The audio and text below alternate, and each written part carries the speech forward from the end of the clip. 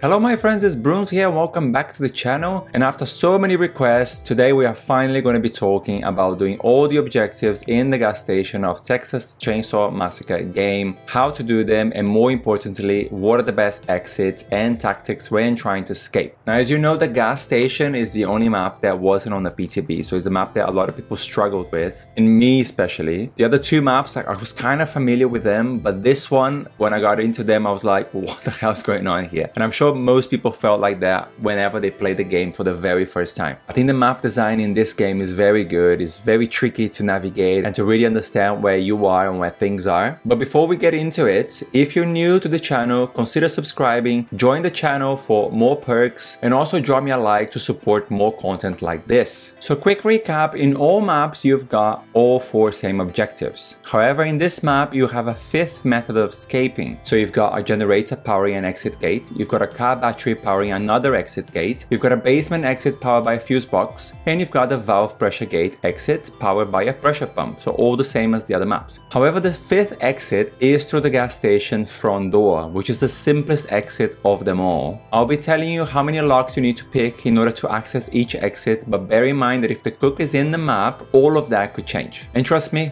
cook will be on this map if the family is actually trying. As you know by now, if the generator has been switched off, everyone gets an audible notification. If the valve gets switched on, you all hear the noise. If the basement exit gets powered up and open, everyone sees the highlight of the exit, and the only exit that is completely quiet is the car battery. In terms of good tactics for escaping, if family is on you and they start camping the exit you're at, try and move on to another objective. Good family players will never leave because they know you're about. My favorite tactic is to actually open a gate and leave it open and then go and do something else on the other side of the map. That can distract at least one family member so that you have enough time to open other exits. And remember, you've got wells on all the areas of the map so that you can fall back in case you're spotted. And you also have toolboxes to find lockpicks, so don't worry about looking for a lockpick before going to those areas. You can always get one there. The risk is that you have to spend time searching for one, which could be enough to have one of the family patrols spotting you. Also, if you don't know the location of the toolboxes, that might make things a little bit more difficult. But I will be dropping a link down the description with both maps of the basement and of the ground area, and that's going to show you the location of all the objectives, everything you can collect, and triggers. So just check that out. So let's talk about the generator. Once you're out of the basement, you can access this exit through two different gates. One is very close to Grandpa and the other is closer to the house. There are chickens by both gates, so it makes it really tricky to get through this one. You're going to need 3 lockpicks, one for basement, one for the gate to the generator area, and one for the exit gate. And the basement exit that is closer to this exit is through the car park storage. If you manage to get through the gate to compound, make sure you unlock the gate that the generator is powering up before you actually kick the generator. Once you're through that final gate, make sure you have enough stamina to run to the exit. Flight or Fight is definitely a perk you should bring to the gas station map, as there can be quite a bit of a run from the exit gate to the map exit. So I must say, however, that this exit is extremely risky. Unless you have a whole team there to protect whoever is kicking the generator, I wouldn't go for this exit. Competent family members are very good at patrolling this area, because in this area we also have another exit, which is much simpler than the generator. In fact, if you manage to get through the gate to this area, you should probably try this other exit instead.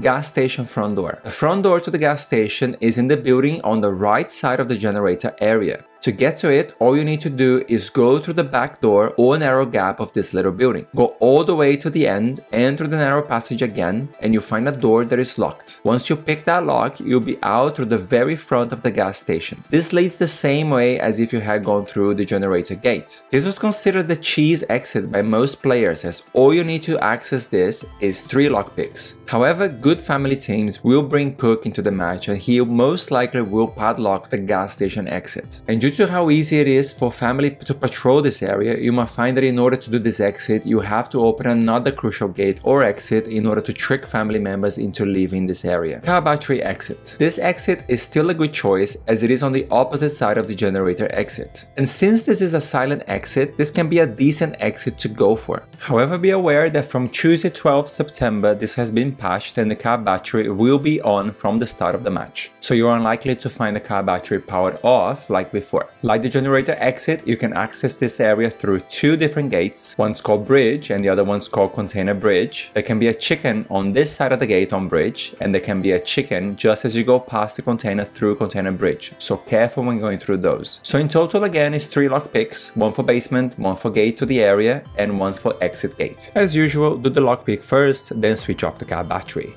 There is a chicken by the tool shed in this area, kill it for the extra XP and then leave. Valve and pump. The valves can be spawned literally everywhere across the map, so check out the map on the link to see all the potential spawn locations. After you collect a valve, 2 of the pumps might be located around the house and the other one might be at the end of the map near the generator exit at car parts storage. There is an annex house there called Storage Shed, which Grandpa sometimes spawns in. If he is there, I wouldn't go for pump if the pump is by car parts storage, as it makes it easy for the family to switch off the valve. It is also extremely risky. If the pump is there, however, it does mean there is less going on the car battery exit side of the map, which could be an incentive to go that way. If the pumps are around the main house, you are also at risk as you'll be very exposed whilst doing the valve. Like the other exits in the map, a good tactic is to switch on the valve and then go do something else. It will distract family members, some of which might come to switch off the valve and others might go to the valve exit. You could also ambush lonely family members who are switching off the valve to try and force it to open. I wouldn't do this if they are in pairs, however. If you decide to go for the valve exit after successfully opening the valve, then you will find the valve exit next to the left gate to backfield, where the car battery is. Basement exit. This is by far becoming the go-to exit for victims after the first few weeks the game has released. And this is because of the ease of finding the fuse boxes and doing the whole thing. The big counters for this is Sissy poisoning the fuse, which will reveal your location once you touch it. And also Hitchhiker putting a trap by the fuse box, which means someone equipped with a lockpick plus fuse will have to find a bone shard to swap items, disarm the trap, and then go back for the fuse again, unless they're equipped with bomb squad. So there are 2 spawn locations for the fuse boxes inside the house. The third location is just outside the annex house where Grandpa sits at times. The RNG can also be on the victim's favor. In some instances, when the fuse boxes spawns outside the annex house, the fuse will spawn on the shed across from it. Don't have a lockpick? Well, the other shed next door might have a toolbox, so you have everything you need to open that exit. It's becoming a bit of a cheese exit as well, but don't expect competent family members to not patrol the area. Like in the Volve case, if Grandpa is outside the annex, this becomes riskier, but if there are no traps and you've got everything you need, then luck might be on your side. If you have enough health, the best way to get to the basement exit after you've opened it is to jump down the well located southwest to the house near the valve exit. You'll end up in the north tunnel. Just follow the tunnel, sticking to the right, and eventually you'll get to the exit.